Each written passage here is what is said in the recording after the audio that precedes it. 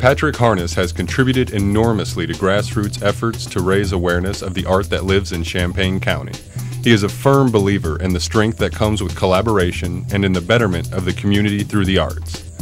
A prolific painter, Patrick regularly includes works in the annual Krannert Art Museum Petals and Paintings benefit to support the museum's exhibitions and educational programming, and the Artist Against AIDS benefit exhibition. He is an active member and volunteer with 40 North, 88 West, and has worked with a variety of local service committees, including the Urbana Subcommittee of the Boneyard Arts Festival.